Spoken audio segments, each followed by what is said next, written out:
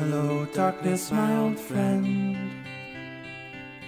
I've come to talk with you again,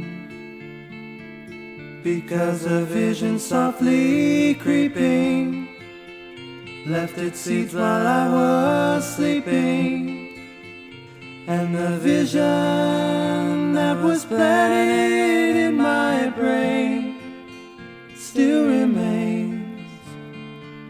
within the sound of silence. In restless streams I walked alone, narrow streets of cobblestone, neath the halo of a street lamp. I turned my collar to the cold and damp, when my eyes were stabbed by the flash of a neon light that split the night and touched the sound of silence. And in the naked light I saw 10,000 people, maybe more,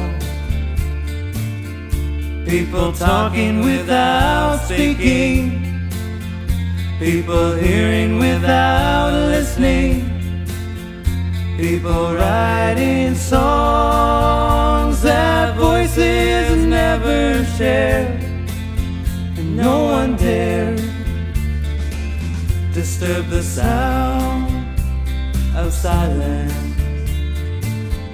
Fool, said I, you do not know, silence like a cancer grows.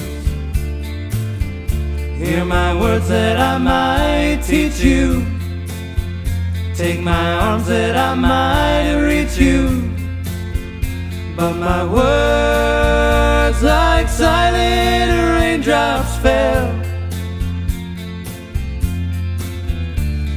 and echoed in the wells of silence. And the people bowed and prayed to the neon god they made, and the sign flashed out its warning in the words that it was forming. And the sign said the words of the prophets are written on the subway walls and tenement halls, and whispered in the sound of silence.